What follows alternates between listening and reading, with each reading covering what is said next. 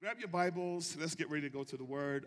What I'm going to do today, we have communion service, and I want to allow room for the Holy Spirit just to move and have His way. So I'm going to lay foundation today for a two-part series that I'll be talking about. So today I just want to introduce you to what we'll be sharing, and then we're going to walk through that a little further so that God would move and have His way in our midst. So go with me to Genesis chapter 32. Genesis chapter 32, and I just want to whet your appetite a little bit. Then next week we'll come and we will dig further into this so that God would move and have His way in our midst. And I'm going to invite you to keep your Bibles open so we can talk through this, that God would have His way. If you're there, say amen. Listen to what Genesis chapter 32 says.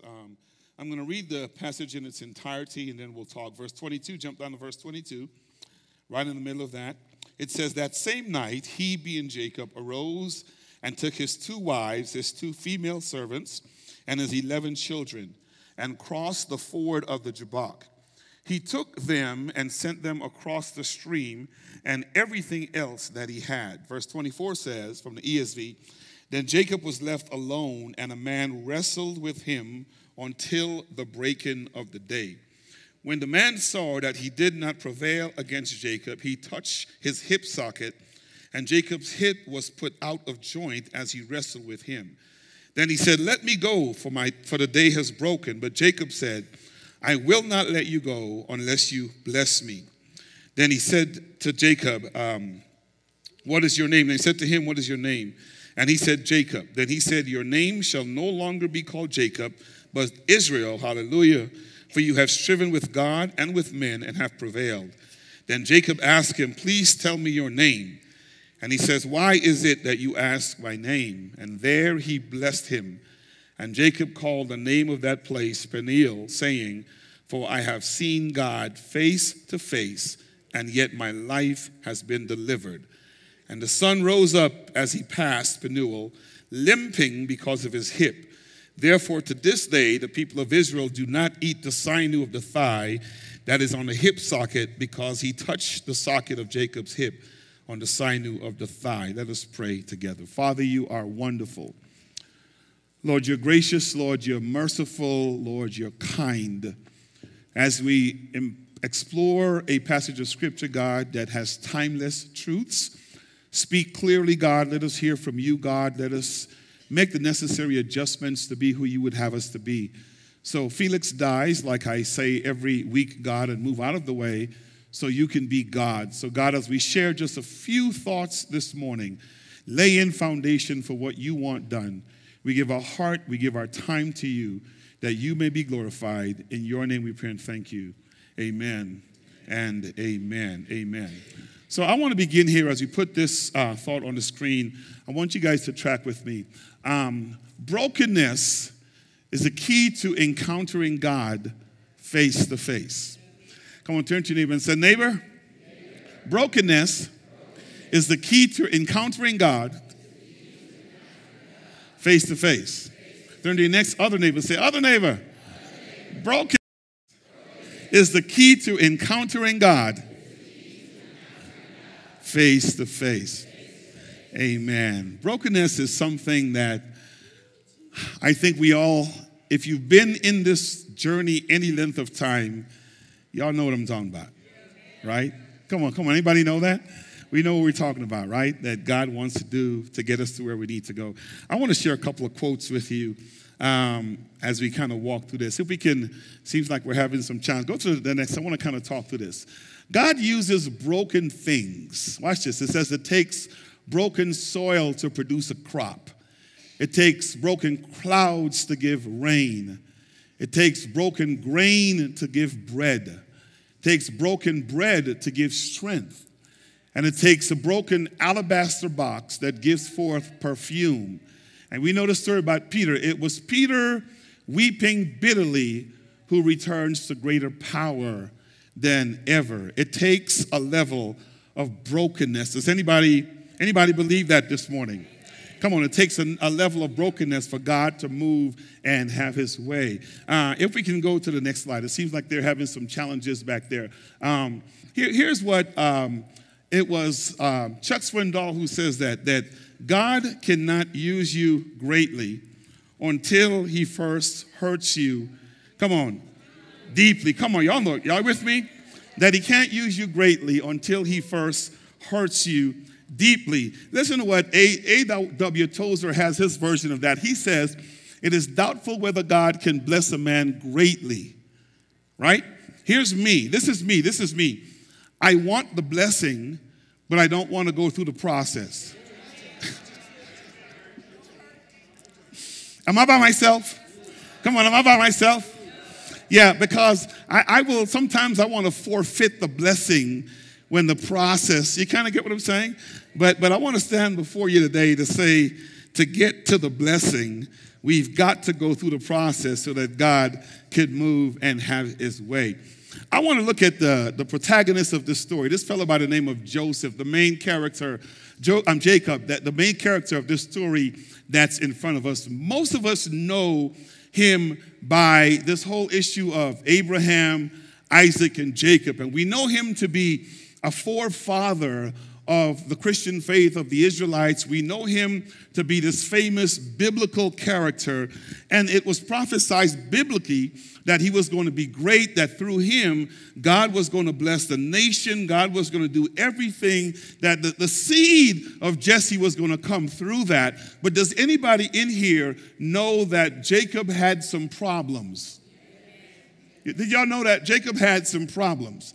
And before God could get him to the place of blessing, God needed to work out of Jacob what was in Jacob, so that when God starts to use Jacob, it doesn't look like it's Jacob doing his stuff. It is God working through him. Come on, does anybody know that?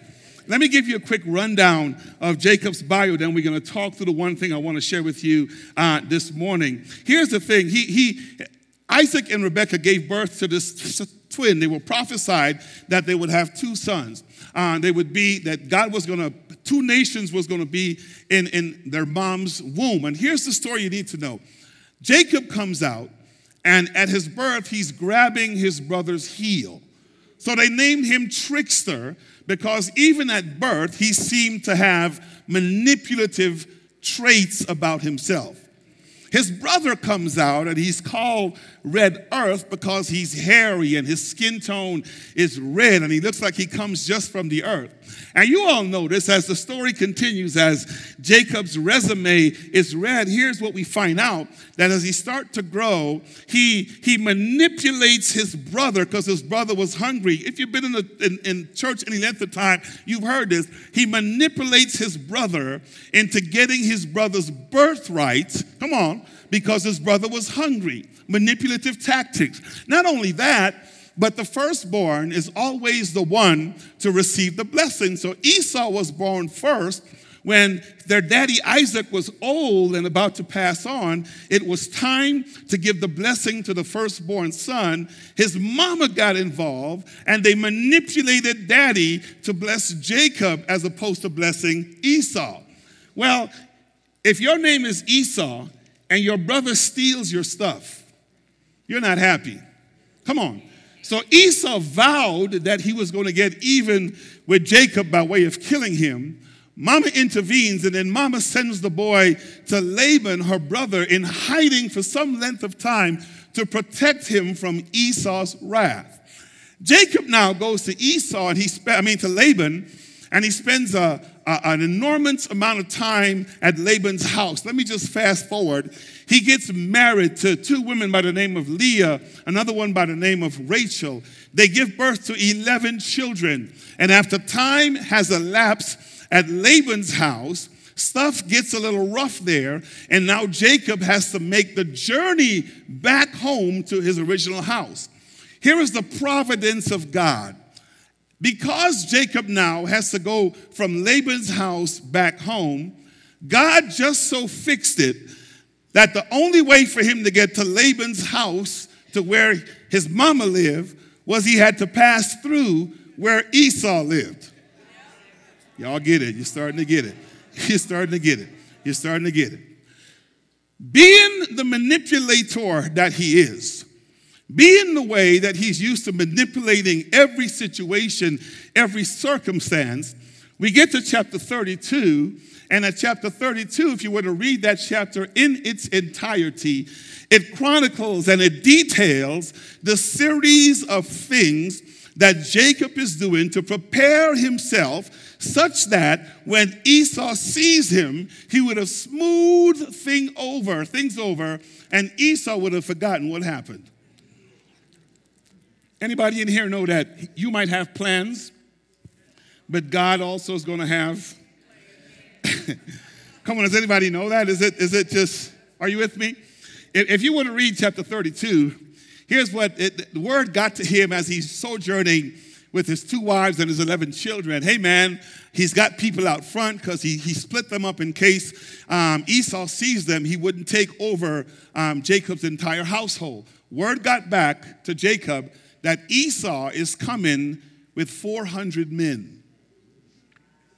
Scared brother to death. Come on, y'all. 400 men. So Esau's tripping. Jacob is tripping.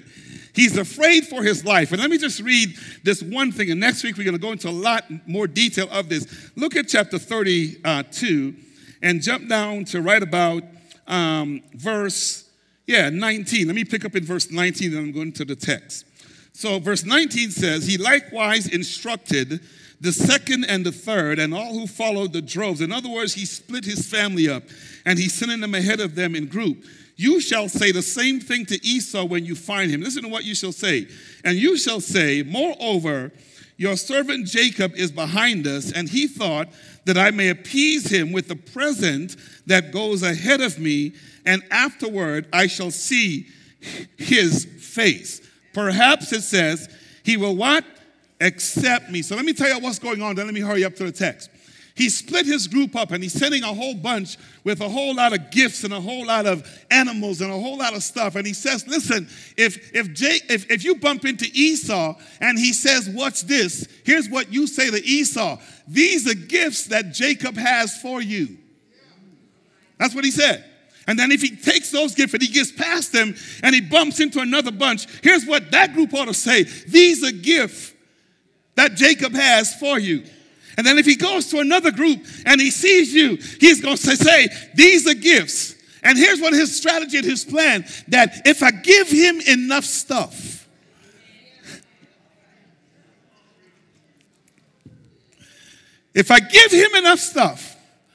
by the time he meets me, his heart, it says, is going to be all right. But watch the text. Verse 22 picks up. It says that same night, he, being Jacob, arose and took his 2 wives and 2 female servants and his 11 children, and he crossed the ford of the Jabbok. Now, I don't know about you, but I'm wondering, why in the world would you cross a river at nighttime?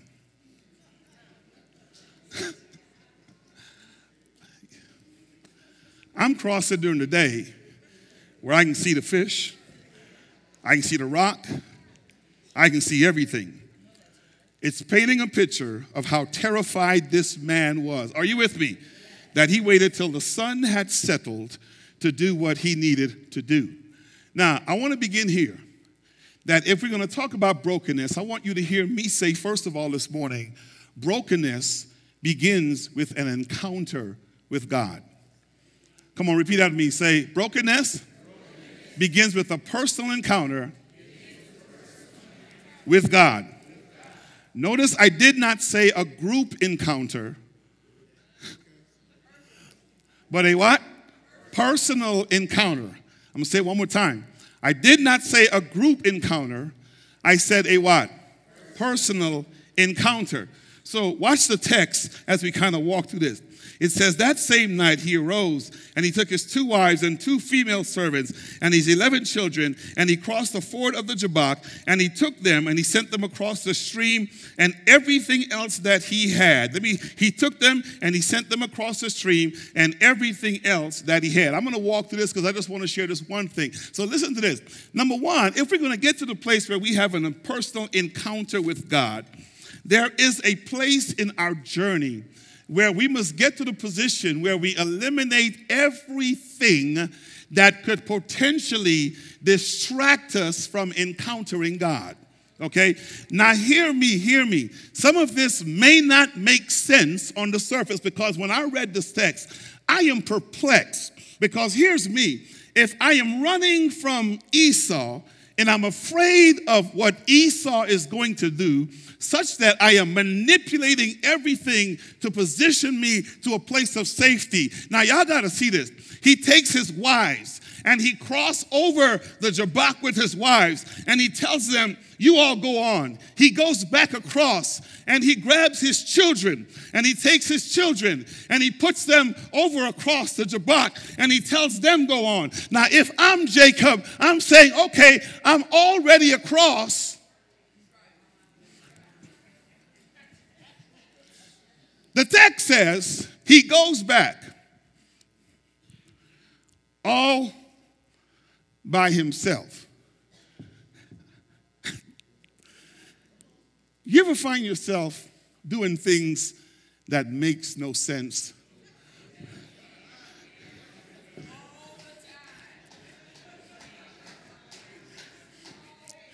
And it's in the nonsensical thing where you say, what am I doing? Why am I here? Come on, y'all. Why am I? And don't you find that you don't ask yourself those questions when the wife is there and when the children is there and when everything is there, is when we find ourselves I wish I had somebody in here, all alone. We end up asking those questions. What in the world am I doing? I'm trying to tell you, when you're all alone, God has a way of saying, I know you think, hear me carefully, you did this, but I did it so I could meet you. Come on, talk to me this morning, right? So let me hurry because I don't want to be before y'all long, right? Go to the next thing here. I want y'all to see the next thing. Not only do we need to eliminate distractions, but lock into this. God will prevent us from completely crossing over until we encounter him at those crossroads. Here's what I said. He was already across. He was already across. And some brought him back. Y'all not hearing me this morning. I'm going to say, he was already across. But some brought him back.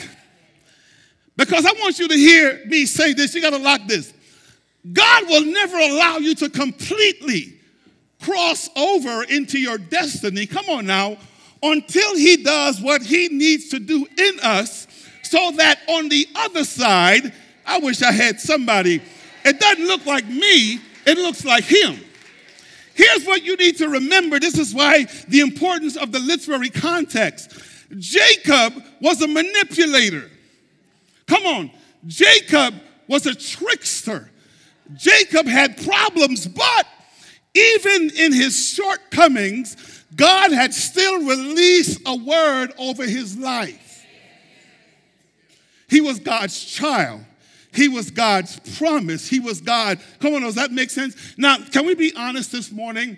Listen, what you see in front of you today is not who I always were. Yesterday, I had some Jacob in me. Y'all can fake the phone call you want. I knew you had some Jacob in you. Yeah. And here's the truth of the matter. Even as Jacob, God still used me. Oh, y'all not ready for this. And even as Jacob, God still used you. Why are you saying that, preacher? Because the gift and the callings are without repentance. If God gifted you, God gifted you. Are you with me?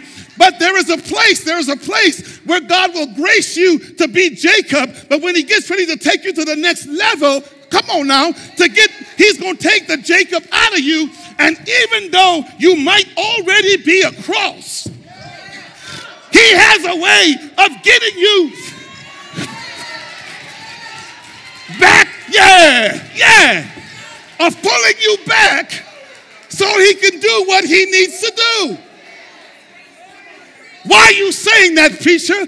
God's not going to let you be next level with all your junk, all your manipulative tactics, all your shortcomings. I wish I had somebody in here. All your foolishness, like a dog, he's going to grab your coattail and he's going to say, get on back over here all by yourself. He'll do that. Tell your neighbor, say he'll do it. Come on, say he'll do it. He'll do it. I checked every commentary to say, what in the heck? Yo, bro, your cross, run. That's what I said. You done crossed, run. Don't look back. Or I would run. Y'all remember Jonah, right? Jonah tried that. God went and got a big fish, and come on, y'all know it. Hooked him up and, y'all know it. So listen, he's going to pull you back. And then, notice this. He will engage you in those lonely moments to cause you to engage the challenging things that impedes the realization of his purpose for your life. Y'all get this? I'm almost done. He didn't pull Jacob back for the mere pleasure of pulling him back. He says, now that I got you, let's talk about your manipulative ways.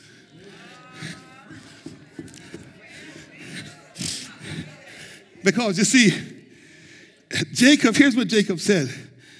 Maybe let me give Esau the time to get all them gifts. Let me give him time to calm down. And he thought he was buying time for when he encountered Esau. But the whole time, God was buying time for him to meet God. Yeah, you get it. Yeah, come on, y'all. The whole time, God was buying time for him to meet. You kind of get what I'm saying? So lock into this. Here's what this looks like. And here's what that says to me is that because if I encounter my enemy in my mode, they're going to see me and it's not going to be pretty. One of us going to lose, right? But if they see me after God had finished a work with me, turn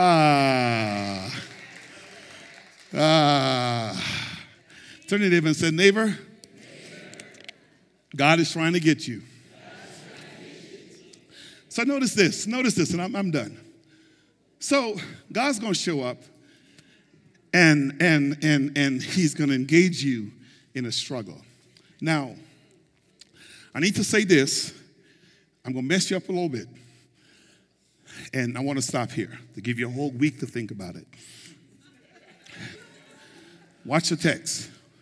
See, the problem with me and the problem with you is because we have the whole Bible, we jump to the end and we know how the story ends. You kind of get what I'm saying? Because here's what you're already saying. Oh, he was wrestling with God. You know that. I'm going to say to you in a minute, he did not. Watch this. Watch this. Watch this. It says here, Jacob was left alone. And my translation says, and a man wrestled with him until the what? Breaking of what? Now, please understand with me, what you just read was not written from the vantage point of where God sits. Why are you saying that, preacher? if it was written through the lens of God, then the author would have said, he sat there alone and God wrestled with him. It was written from a humanistic perspective, saying that at the time of the incident, Jacob had no idea who it was.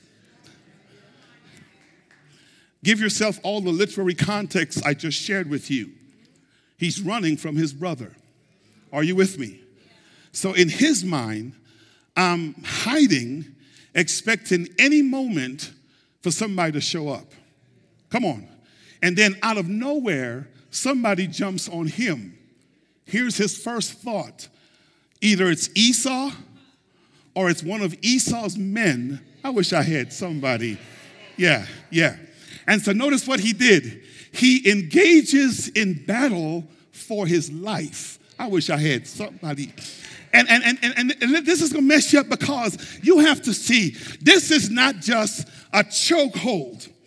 Come on, there's some tossing. Y'all know what wrestling is. If you do your work on the Hebrew, what's nuanced in that word, they are literally fighting. They are literally throwing blows. I mean, come on, let me jump ahead. These blows were going so strong that one blow caught him on his hip and it literally broke his hip. Come on, that's not a little tap. Come on, I'm talking about how intense this fight was. And hear me, he had no idea. He, in everything in Jacob, said, I'm fighting one of Esau's people or an enemy of mine.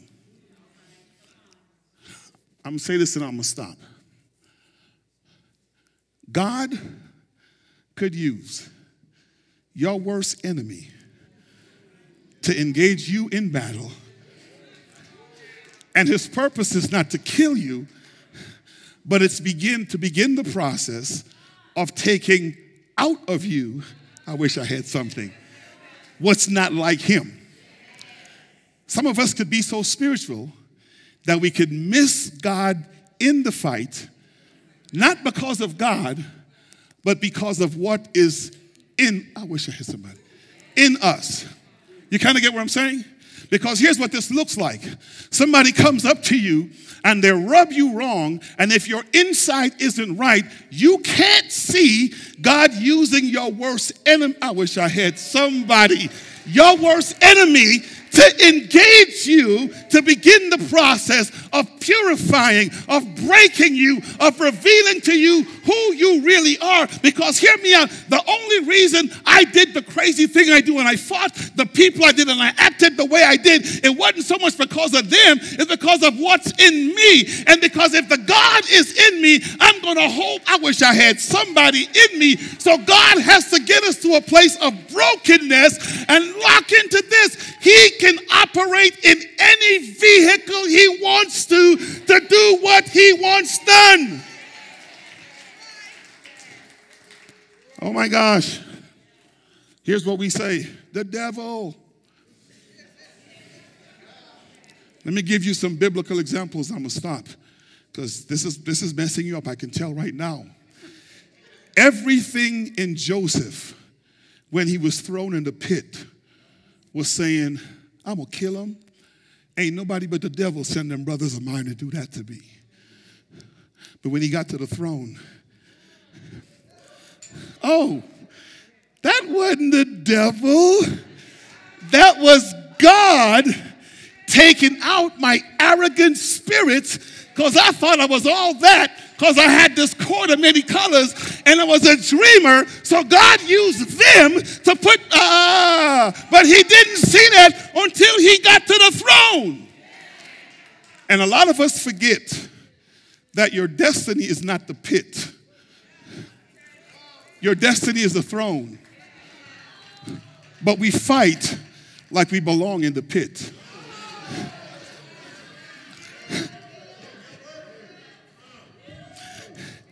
And because we fight like we belong in the pit, we can't see God in the pit. I wish I had somebody. We know how the story ends, and I'm saying that to say from Joseph's vantage point, he was not thinking God, and he fought like Joseph would fight. I mean, like Jacob would fight. Does this make sense? Does this make sense? Brokenness begins with an encounter with God. And if we're going to see God face to face, it won't always happen in worship. The brokenness won't always happen when the word is being released. Sometimes it could be at home in your marriage, how you fight in the relationship. Because God could be working for your spouse, but because they don't come to church, here's what ain't no God in that.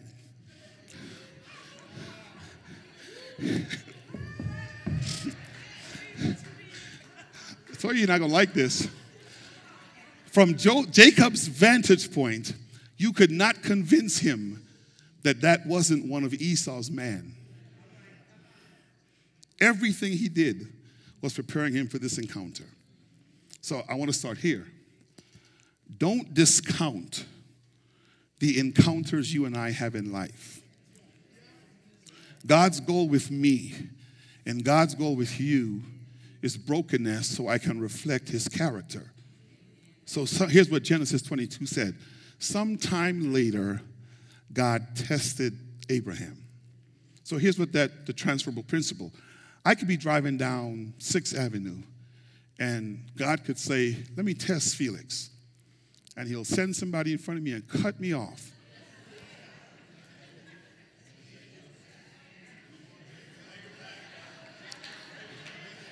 If I still got the one finger wave, and he's trying to get it out of me, are you with me? Because his expected response is, regardless of what the world does to me, they encounter God, they don't encounter me. And so God will do whatever he needs to do to clean me. Are you with me? He will use whoever he needs to. Come on, I want y'all to hear me. To filter stuff in me. So when people encounter me, they encounter, watch this, a broken vessel to be used by God. Does that make sense? Man, I'm going to give y'all some examples in my own marriage next week of how God had to break me, how God had to break us, how God had to break some things. And because I don't know what God is doing, I'm fooling myself into thinking the fight is here.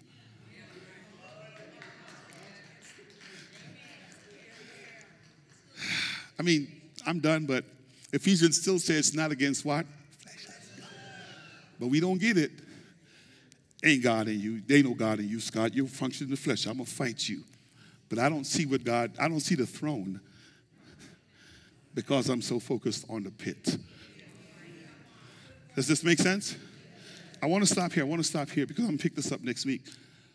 Brokenness is not easy. It's not fun. It's painful because somebody has to die. In case you're missing this, this is the beauty of what we're about to do, right? He took the hit so you and I can be right with him. Come on, choir. Come on. And what I want to do this morning is I want us to see Jesus on Calvary. And I want us to take a time to do an introspection. Come on, musicians, ministers and elders, take your place. I want us to see ourselves. And begin the process of saying, God, what is it in me that you want out? Is there still Jacob traits in me that you want out? What are you doing, Lord? And allow God to be God. Come on, stand to your feet all over this building. Stand up to your feet all over this building. I'd move. Bow your heads with me, and as you're bowing your heads, I want you just to spend a time just in a word of praying, saying, God, speak, God, move, God, have your way, God, direct. Search your hearts and say, God, I am searching me. I am looking introspectively at myself, Lord, and if there's things in me that is not like you, Holy Spirit, move them. Holy Spirit, take them out. Holy Spirit, adjust me. The goal of God is brokenness so we can see him face to face. And a lot of us can't see him face to face yet, not because he's not revealing himself, because we are our own blockage. So in your prayer, God, purify me. God, open my eyes. God, enable me to see. Be God in our midst, Lord. So bow your heads. Holy Spirit, you're wonderful, God. Holy Spirit, you're gracious. Holy Spirit, you're magnificent. Holy Spirit, you're wonderful. As we look at the passage of Scripture, God, with this whole Jacob and Esau scenario, God, there's something you're saying to us, something you're saying to me, something you're saying to each and every person here, that you want us to look like you. You want us to be more like you. So God, if there's one here that don't know you as Lord and Savior, one here that's going through a challenge, God, I'm praying for a moment of self-reflection and introspection so we can all see ourselves in you. We give this time to you, God, that you be glorified. In your name, amen.